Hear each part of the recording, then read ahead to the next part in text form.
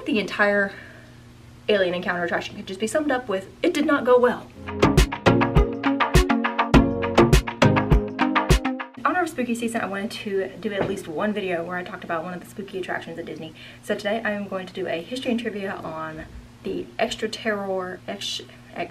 Alien Encounter. ExtraTERRORestrial Alien Encounter opened June 20th of 1995 and it closed on October 12th of 2003. So we have just crossed the 20-year mark without Alien Encounter, which is crazy because it seems like it was just there. It's probably because we've had that other blue little alien hanging out there for a long time in the interim.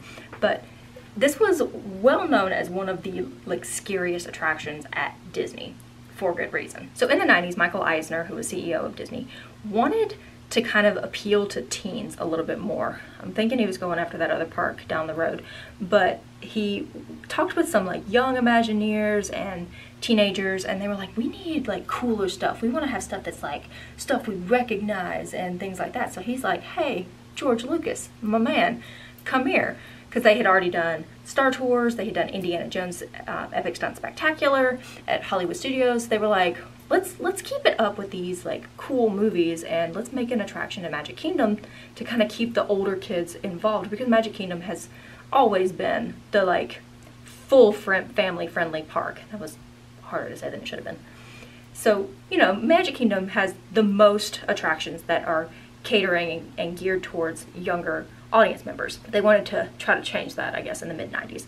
So they decided, let's go after Alien. They wanted it initially to be like a Buzz Lightyear Space Ranger spin kind of situation where you were on the Nostromo and you were, you know, taking down some creepy aliens. And George was like, hey Mike, maybe not. Seems a little much for Walt Disney World. Let's try something else.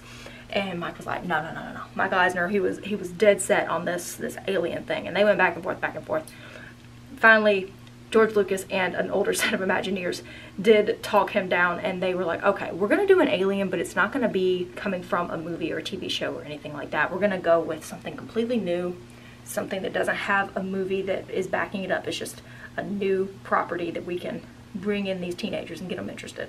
So as part of the redesign of Tomorrowland, they were going to redo a lot of the space in the early to mid-90s, and they took the attraction that used to be Mission to Mars and they were going to revamp it into this new Alien Encounter attraction. So the way that it was set up, it actually went through a couple of iterations. The first, which soft opened in '94, there was 2 pre-shows and a main show, which is how it ended up being when they opened fully, but there was a couple of differences. In the first pre-show, which remained pretty much the same, you would come in and you would be introduced via an alien hostess to the company CEO for XS. It's this technology company and all the great things that they're doing, and we are going to show you in person, people of Earth, this new technology that we have. You go into the next room, and that's where they show you a demonstration of what you are going to be experiencing. Now in the second room, you meet Skippy, who's this cute little adorable alien who he actually looked like an experiment from Lilo and Stitch to me. There's this cute little interaction, and it's funny, and the simulated intelligence robotics animatronic that's in there, you call him Sir, he is doing the testing with Skippy, and he's showing you kind of what to expect, because you're going to be transported. They will break you down molecularly, transport your little molecules a la Willy Wonka and Mike TV to a new test tube. So you're going to see Skippy do that. And then you're going to go into the main showroom where you go in there and that's the anticipation, but then something goes wrong. However, that is not the attraction that eventually came to be. Not entirely. That second room where you meet Sir and Skippy, it was a cute interaction. It was funny. And then you go into this main attraction and it's horrific and it's terrifying and kids are screaming and crying and adults are screaming and crying. We need to adjust this second showpiece to kind of better reflect what the actual attraction is, so that it's kind of like a last ditch, if you want to bail, this is actually what it's like, you can get out. So you don't just go in and you're like, oh, this is fun, robots, aliens, oh look, he's adorable. What is that? What is that?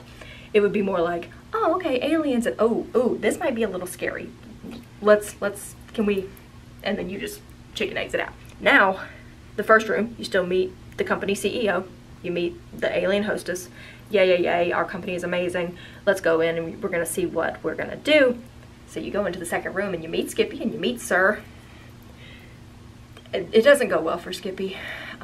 Skippy does not have a fun transportation situation. Skippy is molecularized. He is transported, he is fried. His poor little steaming alien corpse shows up in the other test tube, and then Sir's like, oh, and here's the really fun thing. You can send him back to how he was before. So let's put him back into molecular form and freeze him up there. So his particles are just hanging out in space above your heads. Isn't that fun? I don't know why we were torturing Skippy. Skippy looked like he had done nothing to anybody. So that's that second room. You see all of this and then you go to experience that yourself. And this main show area, it's a theater in the round, theater seats all in a circle, and there's a giant test tube in the middle.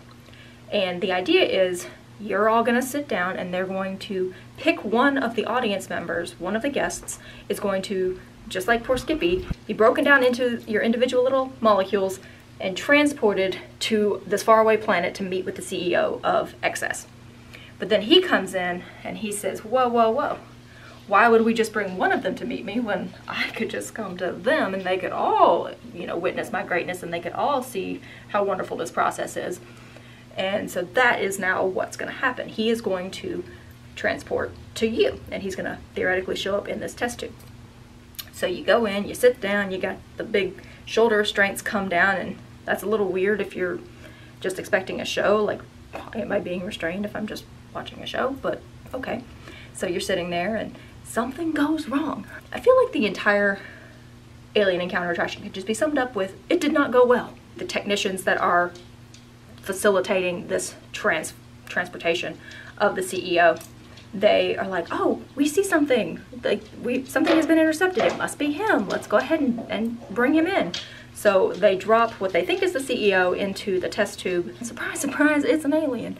And it's a big, winged, carnivorous, snarling alien. Glass explodes, and then they put a force field around him. And they say, as long as these beams hold, y'all are good. No worries. Everything's fine. Lights go out. Beams are not holding. It did not go well. This is where the freaky part of the attraction takes place. It's basically in complete darkness. And the seats, the restraints that, you walked in, you're like, why are these here? Now we know why they're there. Because they have binaural sound in each one. There you have sound system in every headrest. You have misters and air blowers. Why can I not come up with a word for that? You have things that are going to puff air and mist water at you. He's broken out. And when everyone's freaking out, it's completely dark. So we bring in a maintenance guy. And the maintenance guy is up on the catwalk and he's got his little flashlight and he's going to restore power so that we can hopefully get this thing back in its test tube and send it off from whence it came and, get everyone out of here. Well, the maintenance worker shows, you see like his night vision camera, you see he's looking and he finds the auxiliary power, plugs it back in, and oh gosh, there's the alien. Wouldn't you know it, snaps him up, lights go out again, and you are splattered with some kind of liquid. We hope it's spit. It's probably not, but maintenance worker, it did not go well. Now you're in the dark again. This thing is banging around. You feel him walking, but you can't see anything. It is pitch black. So you just feel stuff.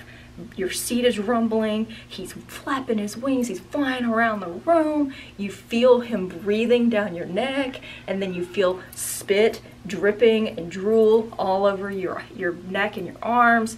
I mean, you weren't getting like soaked, but there was definite moisture happening. Finally, after a few minutes of this, everyone's screaming to the point where they actually had to rework the ride, like the audio, to give more spacing because they realized that people were screaming so loudly you couldn't hear the audio from the actual attraction.